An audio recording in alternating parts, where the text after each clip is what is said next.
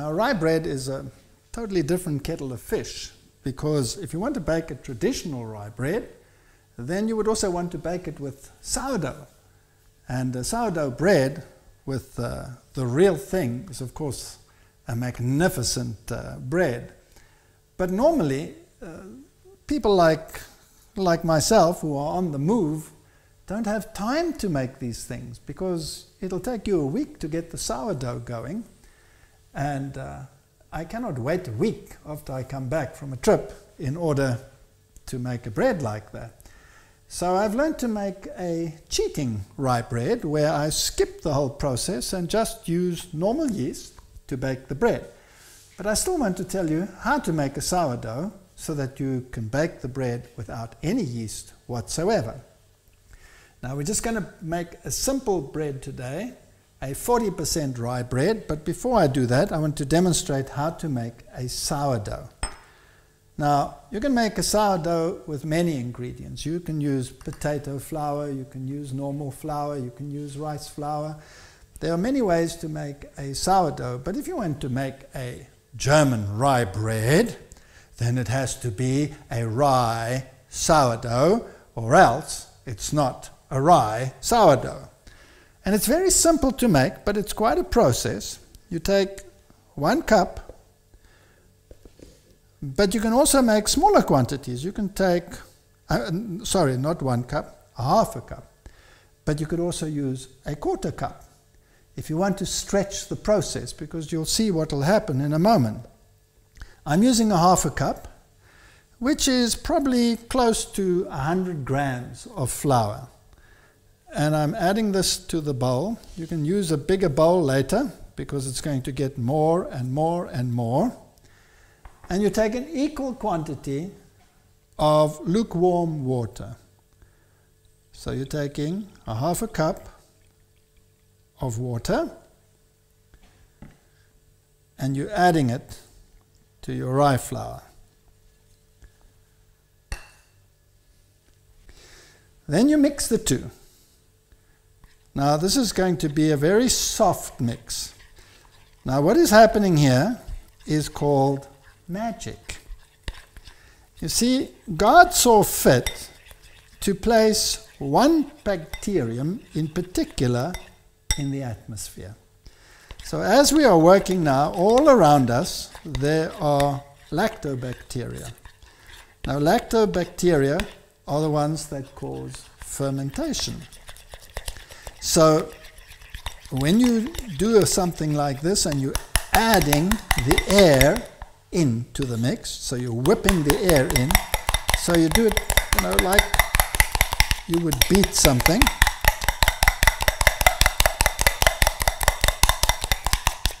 Get the air in there, mix around, get the air in there.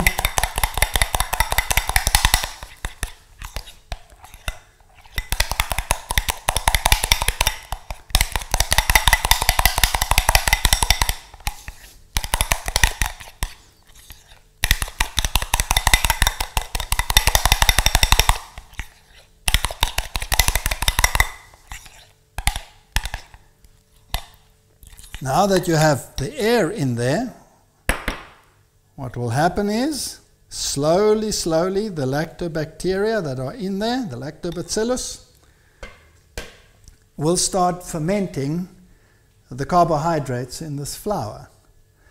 And in the process, they produce lactic acid. Lactic acid is sour.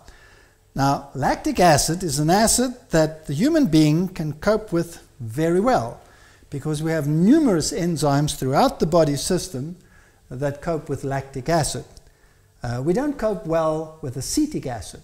We only have one enzyme system in the liver that copes with acetic acid, but lactic acid is one that we cope with very well. And we have also the right type of bacteria down in the intestine which utilize these components. So lactic acid is not one that is harmful to the body. And the interesting thing is, this will now start fermenting over time. But now you have to feed it, because the bacteria are going to use up the carbohydrates. And so tomorrow, this baby needs to be fed. So tomorrow you take another half a cup of rye flour, you add it to the mix, equal quantity of water, mix it in, beat in the air again, and over a period of about 5 or 6 days, if you keep it at around about 20 to 25 degrees centigrade, so a comfortable room temperature, not in the direct sun, not in the cold, but somewhere where it's sort of comfortable, like you would keep a baby, then it will start bubbling. And when it starts bubbling, it will start smelling sour because of the lactic acid that is being produced. And when you smell it, you smell this pungent, sour smell. That's fine. If you have wrong bacteria in your house, if you have Staphylococcus or one of those bad fellows in there, then it won't smell sour, it'll actually stink. And when it stinks, all you can do with it is dump it and start all over again. So this has to be taken care of like a baby. Now, of course, it's going to grow. And if I've added 100 grams of flour today, that's a half a cup, and tomorrow I add another 100 grams, then I have 200 grams of flour in there and 200 grams of water in there, and it's doubling and bubbling and carrying on and getting bigger and bigger and bigger. And eventually I'll have a whole kilogram of this stuff, 7 cups of it. Well, then I better start baking a bread with it. And initially, this baby is in its growing boots. It's slowly growing and getting stronger. Now, when I use the first batch and I bake a rye bread, then I must remember that half of what is in here is rye flour and half of what is in here is water.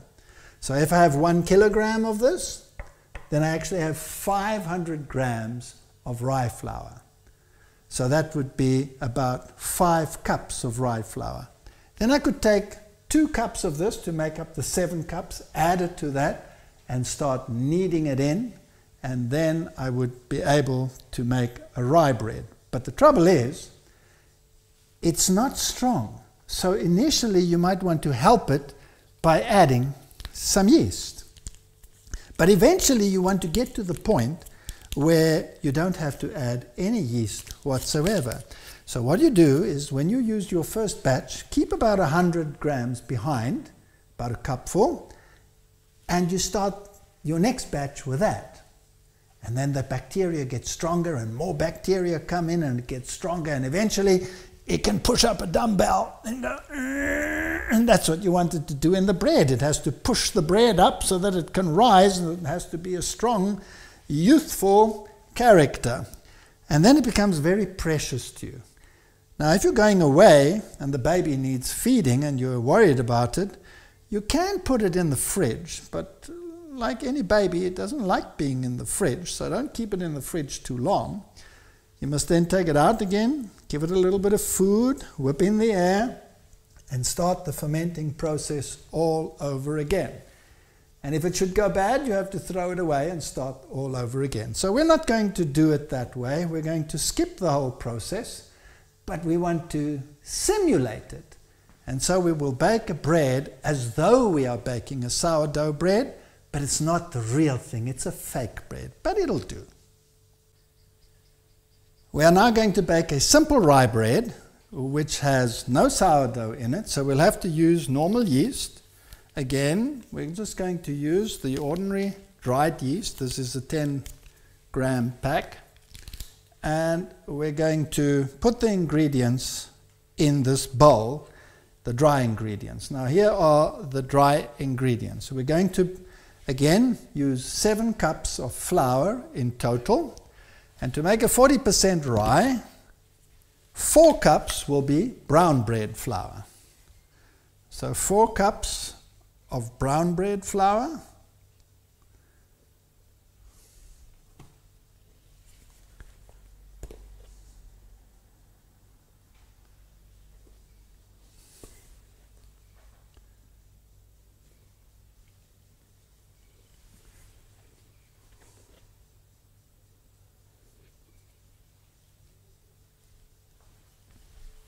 And then to make a 40% rye, we're going to take 3 cups of rye flour. Now it has a totally different consistency. It's finer, it's heavier. 1,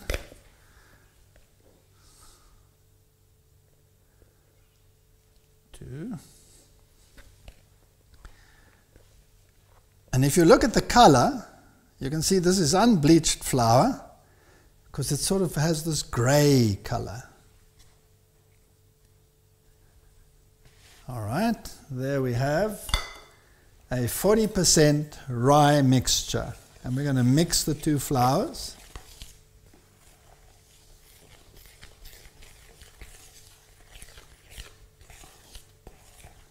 Now we're cheating because we're not using a sourdough. But we're not going to tell anyone, and you really have to know the difference. But once you really bake a sourdough bread one, you will always want to do it, so we won't do that now. But this one is a very good second choice. Good, we need a tablespoon of salt. Bread needs salt. The yeast works better in a little bit of salt. Too much salt, then you inhibit the yeast again. So 1 tablespoon of salt to the mixture.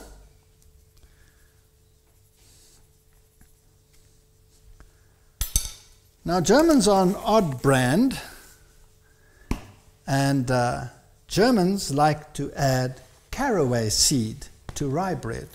Now, some people cannot stand caraway seed, but if you have German blood, then a rye bread without caraway seed is not a rye bread. So, seeing that I have German blood, I'm going to be a German, and I'm going to add caraway seeds. Now, normally they say you add about the same as you added the salt, but me, I'm a fanatic when it comes to this, so I'm going to add 2 tablespoons of that, of caraway seed. And I want to cheat a little bit because, again, it's a denser flour and a denser consistency, so we also want to have the flour and the dough to be firmer than we had on the normal brown bread dough. We add about 4 cups of water to this, but it has to be quite firm, and we mustn't forget our yeast. Now again, I actually prefer using the wet yeast and making a mixture again in the water, adding the yeast, add a little bit something sweet to make it go, like molasses or a teaspoon of sugar, or honey, or anything that you want. So 1 10-gram packet of instant yeast. And then we'll mix the dry ingredients together. So what is in here now? 3 cups of rye flour, 4 cups of brown bread flour, caraway seeds, if you like them. If you don't, you leave them out. And one more thing, a sourdough bread has a particular flavor, and it's a little bit sour. That's why it's called a sourdough. And I can simulate that by cheating a little bit, and I do that by adding the juice of half a lemon. So we'll take half a lemon. You don't have to do this, but that's if your German perfectionist streak gets hold of you.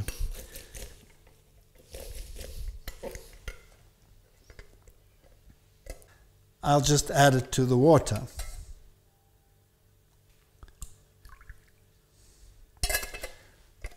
And then we need a tablespoon of something sweet. Again, I'm going to use molasses. Gives the bread a nice color as well. But as I said, you can use anything. And even if you want to liquidize a fruit, like an apple or something like that, and put it in there. So this is a rapid dry, simulating the sourdough,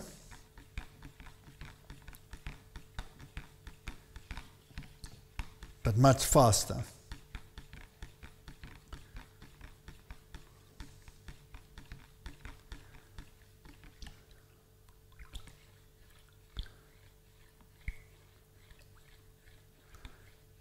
Now, because there's rye flour in this, it's going to be a lot stickier when you mix it. So it takes a little bit more effort to wash your hands afterwards again to get it all off. But again, if you want to be a real bread baker, then you must use your hands to do this. And we'll see there's a totally different kneading process in the end as well.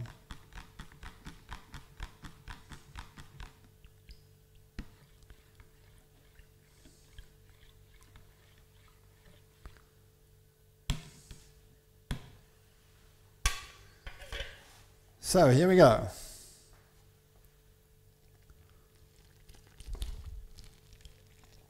I'm not going to add all the water. So we can first see what the consistency is like.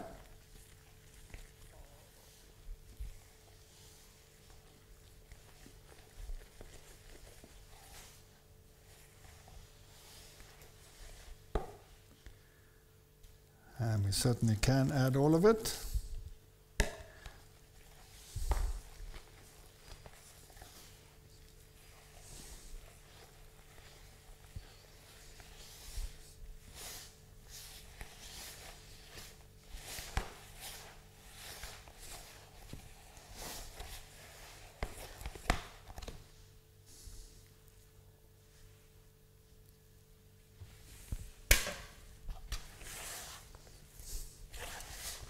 Now, this is far more like clay than a normal brown bread, because the consistency of the rye flour is totally different.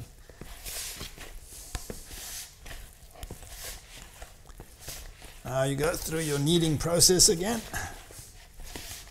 This is a nice consistency.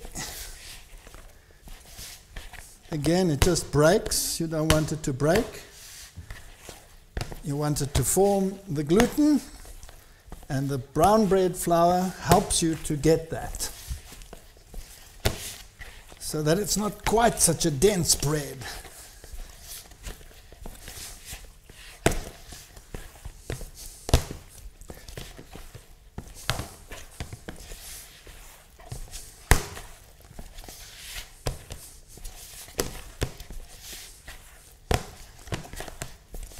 Now, rye bread needs far more elbow grease than the other one.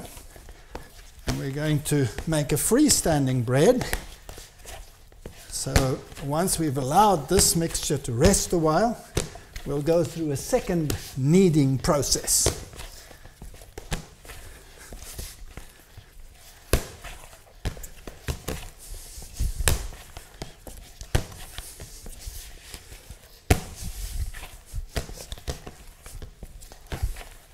It takes far more elbow grease. You really have to punch it.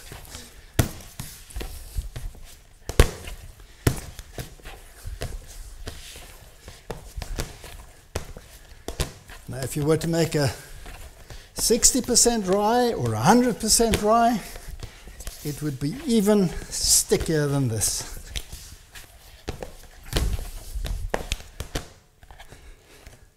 See, I can lift the bowl. That's what you want.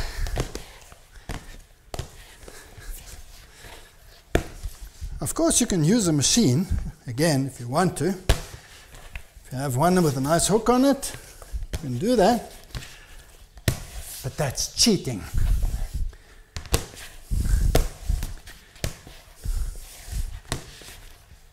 I like to give it a twist.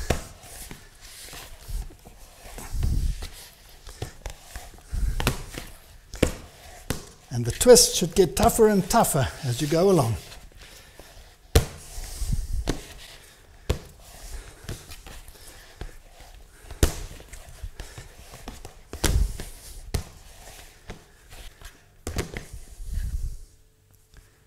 Perfect.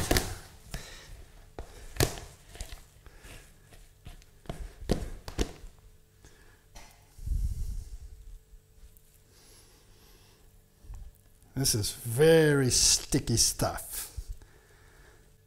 So we just cover it up and let it rest until it has risen about double. Our rye bread has now risen beautifully. Let me show you. Look at that.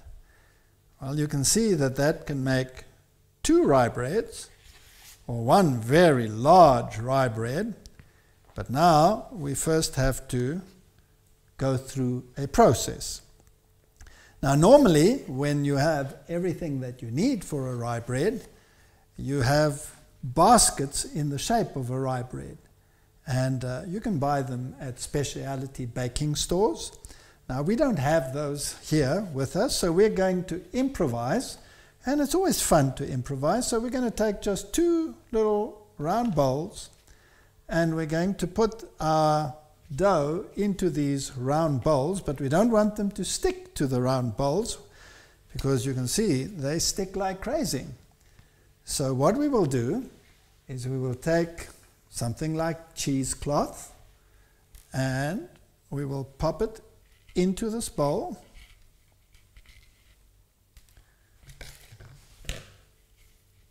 To make sure it doesn't stick.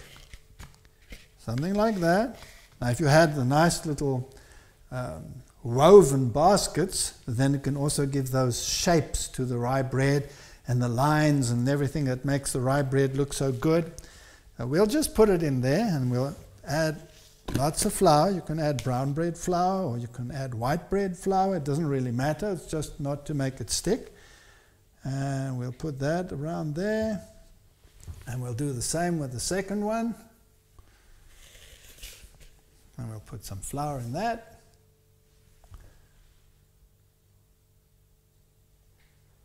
Just to make sure it doesn't stick. And then we have to mix and knead this dough. Now we can take rye flour, or we can take ordinary flour. This is now. And we're going to scrape this out.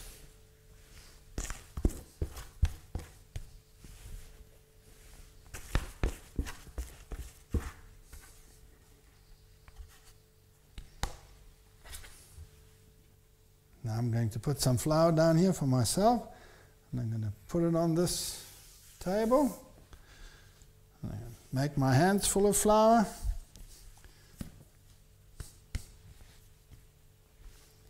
Put some flour on top, some more around the side, and just knead it into a sausage. Keep mixing the flour in.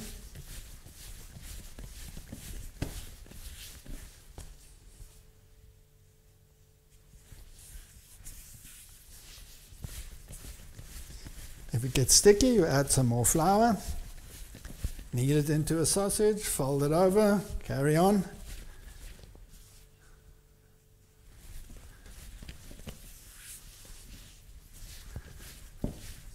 This is like pottery.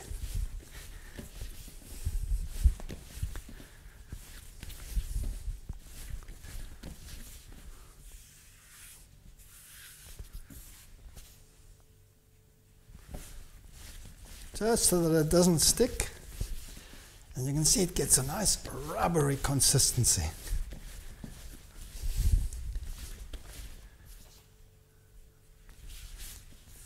So this is totally different from the very simple brown bread.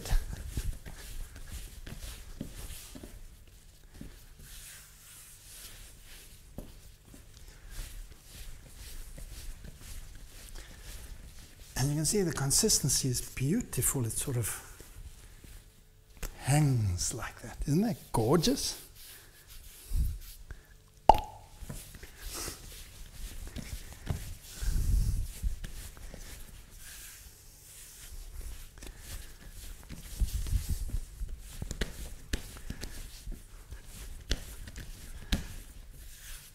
Now if this were baked with sourdough, well, then it would take hours to rise, and if it's a little bit cool, you might want to do this just before you go to bed, and see what it looks like tomorrow morning. But we've cheated, so this should take just as long as any normal bread, an hour or so, and it should be just fine.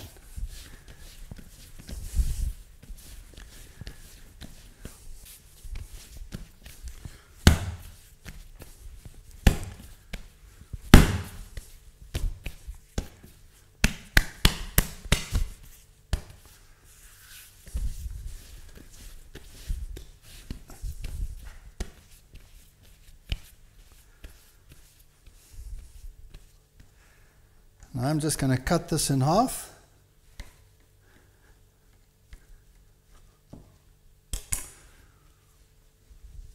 That's 2 loaves.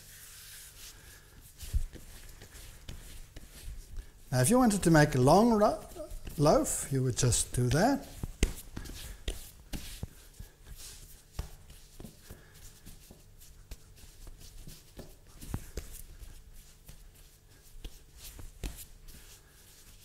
And you would put that into a little basket, like that, and let it rise, double. Then you'd have 2 loaves of rye bread.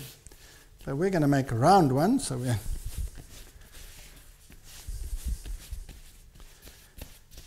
just going to make a round little bowl like this.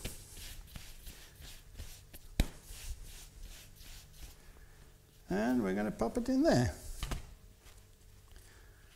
And we're going to let it rise in there. And the only reason why we do that, you can just put it on a plate too, but then it tends to go very flat. This way it has to go up. I will do the same with the second one.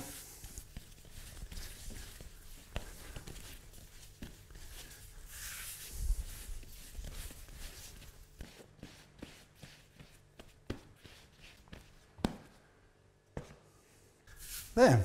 Now we'll just let them rise and bake them again in a very hot oven. Now this time you want the oven very hot. Rye bread likes to have that nice leathery consistency, so put the oven at the highest level that it'll go. Normally a good oven will go to 250 degrees. That's almost 500 Fahrenheit. That's very hot, and you put it in there and bake it in that hot oven. Now if you want to be really technical, then you can put a little bowl in there and make it very hot in the process, and then you, just before you bake it, you throw some water in there so it goes psh, lots of steam in your oven, and you close your oven so then it gets that leathery consistency from the steam in the oven as well. Of course you're not going to leave it at 250, you're just waiting till the shape is stabilized. Then you take the temperature down to 220 and then down to 200, and you bake it for the rest of the baking time. Loaves this size, 50 minutes, maximum an hour. Well, our rye bread has risen beautifully in our makeshift bowls. We did this just to show you that you can use anything. You don't have to use all the fancy equipment. It's nice to have it, but if you don't have it, then it doesn't matter. Doesn't that look gorgeous? And now we're going to take a greased pan, an open pan, and I'm going to take my watch off because I don't want dough in it. And then we're gently, gently, gently, because you don't want it to drop, fold it out and put it on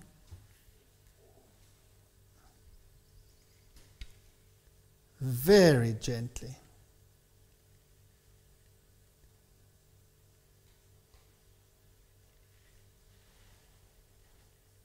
See, that's why we have this cloth so it doesn't stick. Now it'll still rise in the oven. We'll do the other one. You can use any shape. The shape that you use is the shape that you'll get.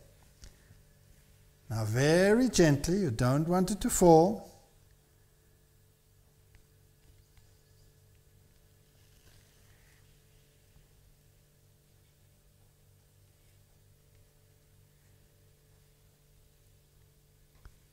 There we go. And straight into the oven.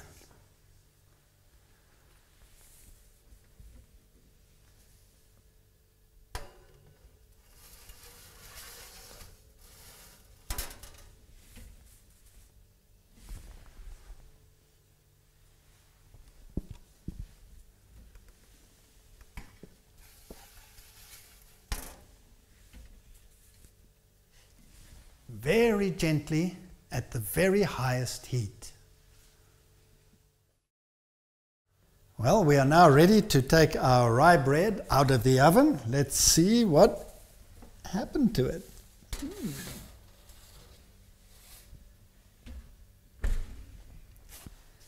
It's a nice round little rye bread.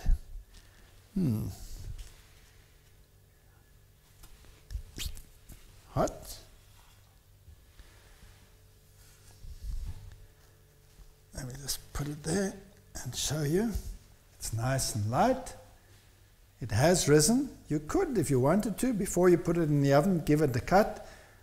But I normally just leave it, and it doesn't matter if it rises there a little bit. That's fine. And I think it came out nice. It's got a nice hollow sound, so it rose very nicely. Oops, it's hot. And I think it's just beautiful. So we'll just leave it there, cover it up, let it cool down, and then we will eat it. Well, this is our little rye bread that we baked. You can see that it's pliable now, that it's cooled down. And we're just going to cut the slice as we did. And you can see the surface is different to the brown bread. And, well, we can look at the edge here. And again, you can see how pliable and bouncy it is. Now the bubbles inside this one are not as big as they would be in a normal brown wheat bread because there's less gluten, because there's rye in here, but it's still light and risen to double its size and pliable and bendable, and that's the indication that the gluten has developed well, that the bread is well baked, that it's light, and because it has all of those extra ingredients, the smell is delightful.